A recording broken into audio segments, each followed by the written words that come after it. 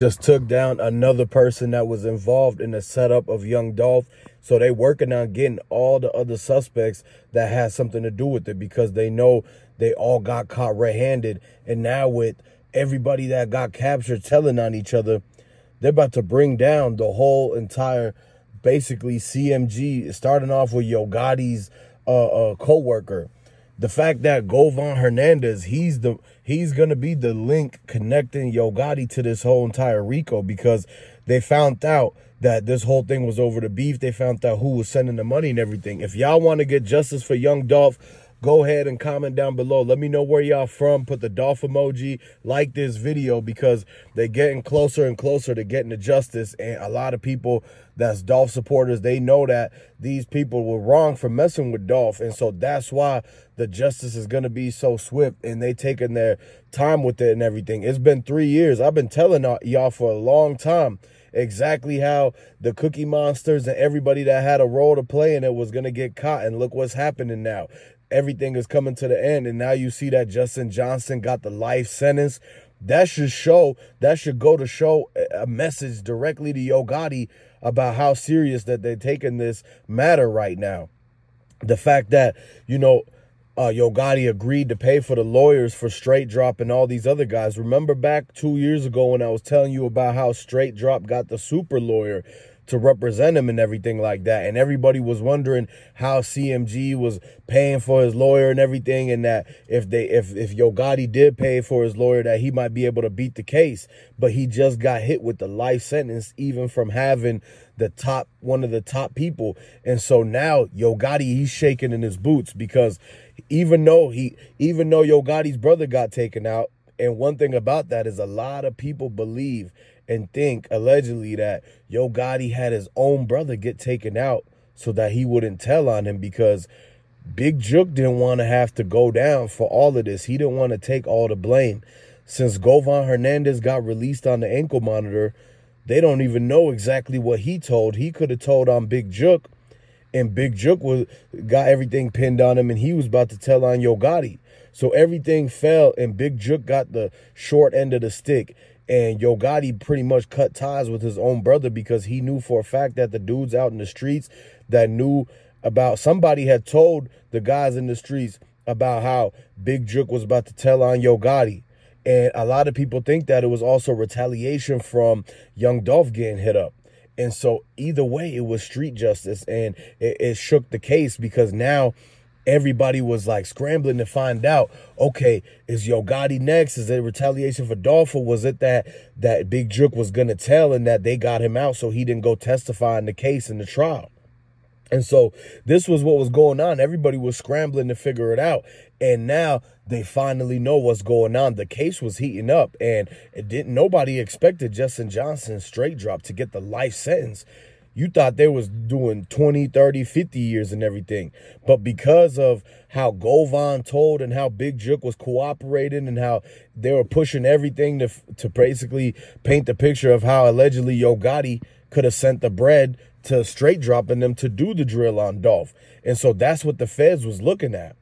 And with all it is, you look how it was never worth it for any of them, man. No matter whatever it was that Yo Gotti would get out of this beef, or whatever the guys would get, the little money, they ended up not even getting paid and got hit with the book from the judge. So like, they thought they was about to get 40,000 or split 100,000 or whatever it was, and they found out that they didn't even get $800 each.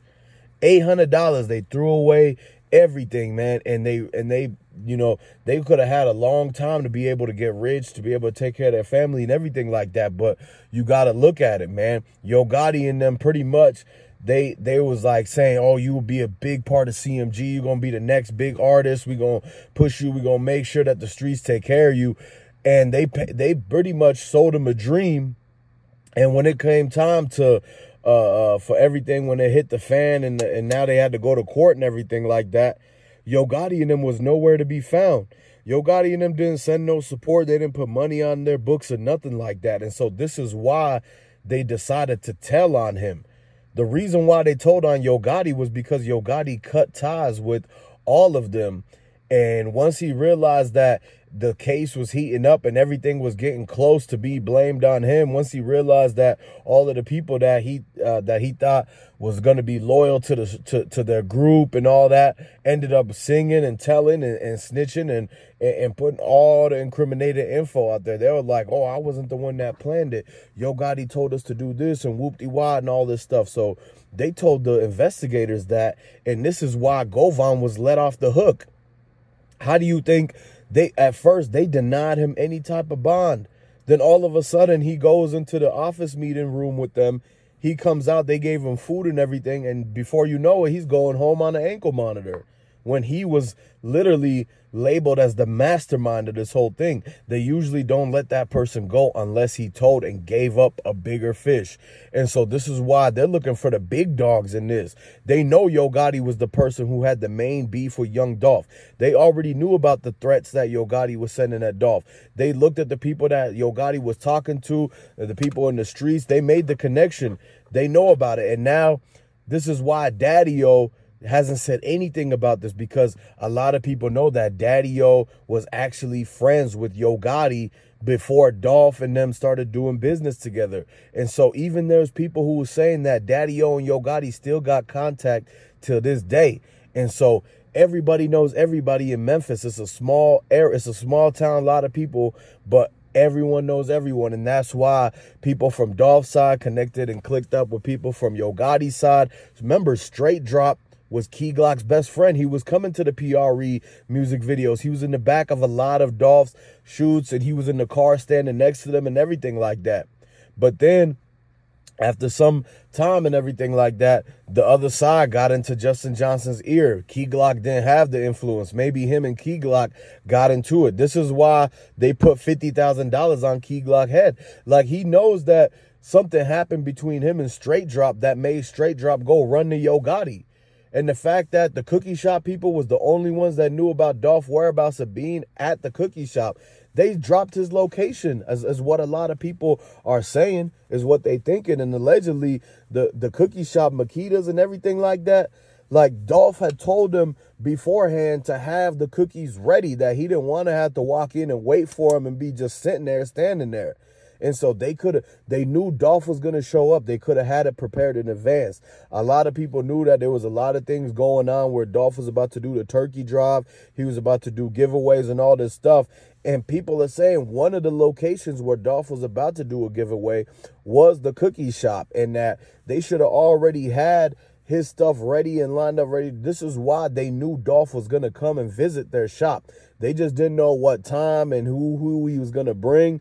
But they had, like, a lot of people were on standby. Once they knew Dolph was in town, this is why Dolph was getting followed by all these cars that led back to Moneybag Yo, led back to CMG, led back to the guys that hopped out of the two-door Benz and everything like that. That white Benz was basically, like, a lot of that was the same Benz that Black Youngster's girlfriend was driving. This is why every single person that has something to do with it is connected and is gonna pretty much, they all getting ratted on right now by Straight Drop and Cornelia Smith, because they're mad they didn't get the $800.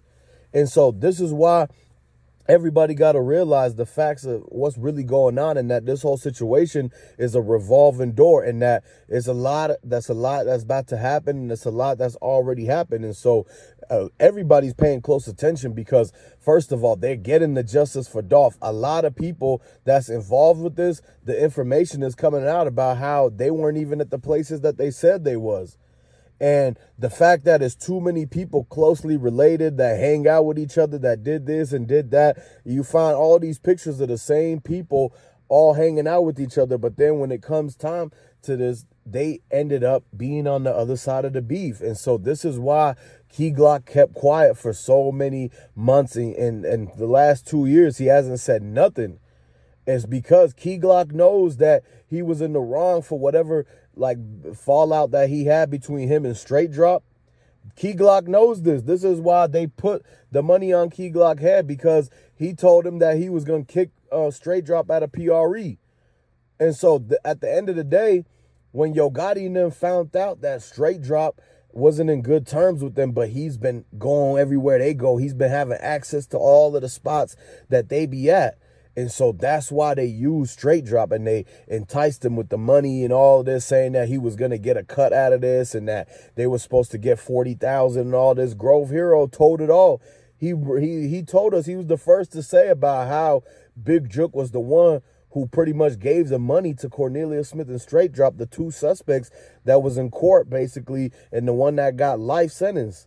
And so in order for them to be able to get the probation, parole, whatever, you know, Cornelius Smith was the main informant in all of this, and Shondell Barnett. That's why Straight Drop got the life sentence and Cornelius Smith didn't get that yet.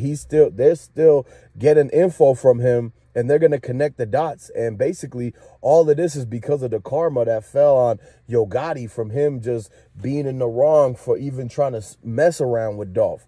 So with all that, stay tuned for all the updates. Let me know if y'all support Young Dolph. If y'all Young Dolph fans out there, go ahead and like the video. Drop the Dolph emojis down there. I'm going to catch y'all later.